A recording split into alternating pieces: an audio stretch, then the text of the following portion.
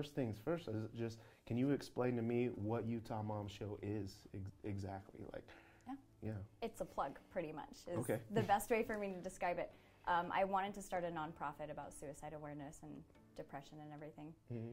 And I mean, someone's already talking about that. There's plenty of nonprofits going around, and I really wanted to be a source for all those. So a place that we can take all these different kinds of issues that parents might need to know about or want to know about in the community and go get it from one event. Okay. No, cool. How did you get into it? How did it become, from an idea to reality? Yeah. So starts a long time ago. I had a friend come forward and say, "Hey, here's this logo for Gaming Con." I had no idea what I was doing. I was 22 years old, single mom, and I just knew that I was working at a call center. I didn't want to do that for the rest of my life. So, and I'm a gamer, so I was really? Gaming Con, that sounds great. So I loved the idea of it, and I started there, and that's when I fell in love with trade shows. I had actually never really attended trade shows too much, like on my own before that. So I'm sorry, what is a trade show? Excuse me, or convention, trade show. Oh, okay. So gotcha. Lots of, kind of like what's going on 25th Street today. Okay. Yeah, absolutely. So, I just kind of got thrown into working events because my friend needed help and he didn't have a lot of people on his side, and startup businesses are awful. Yeah. So I helped him doing that, not knowing a ton of what I was doing, and then 3 years later, I had to do more. I was at a really depressed point in my life, and I went back to, I've always had a job on the side, of course. Right. We all got to do that to support our dreams. So right. Then I was just sitting in the office one day. I was like, what parent events do we have? And I was looking into that, and we didn't have a ton. And even more so, we didn't have one let's talk about messy parenting. We had one that was like more maternity, and we have a lot of woman empowering events. But, the parenting, the maternity part of it, which Utah was already highlighting, the baby shower part, great, that's easy. Give me a 10-year-old. 10-year-olds are hard. Teenagers are hard. Right. Parenting is, I hear parents complain about their kids in their 20s. Right. So right. I wanted to create something for them, not the first stage of parenting. Okay. That's really cool.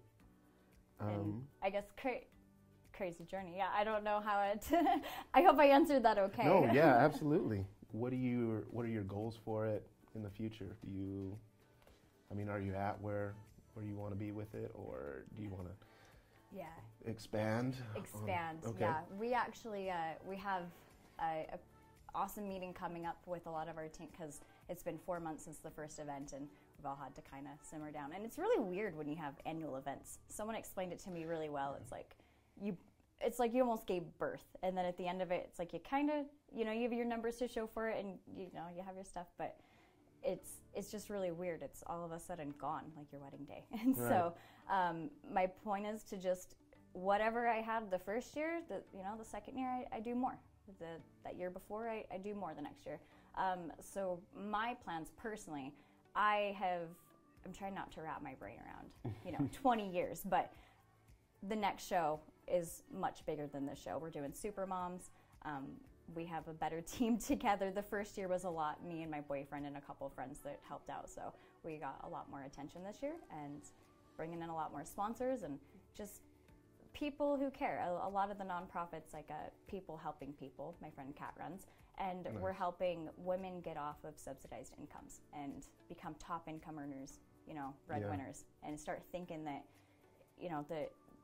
the food stamps and everything like that, that is great. We need that. I was on state assistance for 4 years, and my son is now 10, and the last 6 years, it doesn't get a ton easier, but there's a lot of different resources for women in those stages. That's just one nonprofit that we can talk about. There's hormone levels that none of us really know what's going on with our bodies, and we don't really have the time to go look into that, but maybe Mother's Day weekend when mom's there, she'll find that doctor that she's been needing to connect with.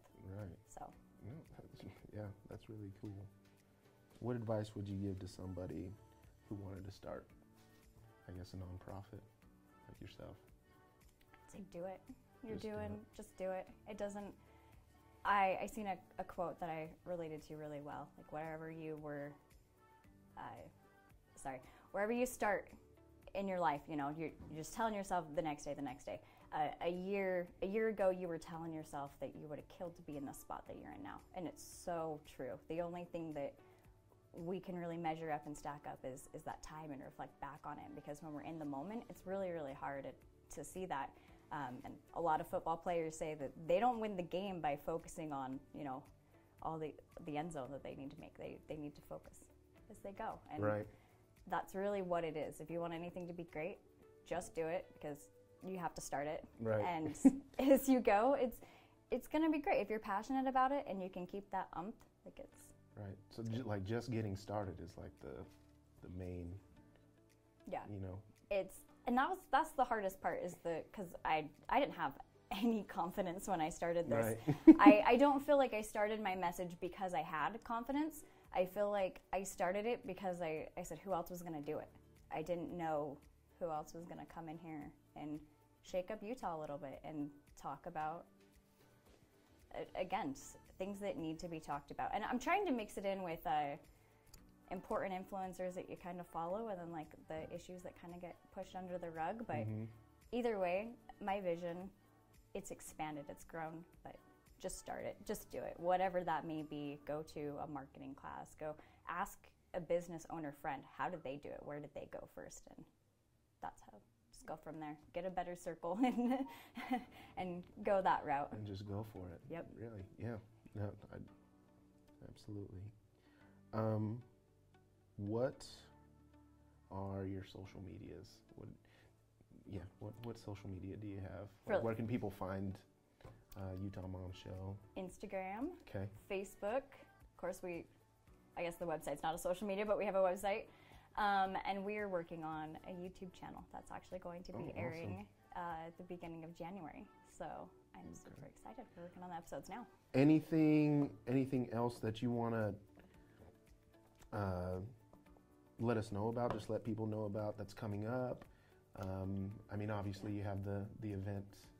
Yeah, our event's Mother's Day weekend. Mother's Day, right. So it's Friday, Saturday, and then Mother's Day is on Sunday. So relax with your family on Sunday, do what you need to do. But maybe you can, you know, guilt the hubby. It's like, hey, you got to babysit. Because on Friday, first 500 people that come through the door, free bath bomb for mom. Excuse me, first 500 moms that come through the door. So if you're a hubby trying to get bath bomb number 2, we know what you're up to. we want him to. And we have a trunk-or-treat event October 19th in Leeton, or I guess Clearfield, in front of Futures Coffee. And just a bunch of businesses coming out to decorate their cars, and, you know, free candy for the kids in a safe environment, of course. So that's why we like the trunk-or-treats. And we have a beard contest, too. I feel like our beard contest... I saw that. Yeah. What is that? Guys want to win stuff for their moms. Right. Yeah. So I figured that was a cute, because I'm a boy mom, and I feel like there's so many different social aspects, you know, you can bond with your kids, but I just thought the beard contest was super fun. And the guy who actually won, he said, you know, my mom hates my beard, and maybe she'll like it now. So she won a ton of great stuff. I mean, just the Minky blanket that she won alone was like $200. Really? So, and she got a cleaning gift card. Pig in a Jelly Jar gave a gift card to that and some jelly. So it was a really cool contest, and we're going to be doing that again, and we're going to be opening, the voting starts in January. I'm not sure when exactly we're opening the contest, but follow our social media pages for that. So absolutely. That one's fun. Sweet. Is there anything else you want to let the people know? No? I'm super nervous. Thanks for having me. No, that's okay. That's okay. Yeah, I appreciate you coming by. Yeah, awesome. Thanks for being a part of the page. Thank you so much. I'm so excited. Yeah.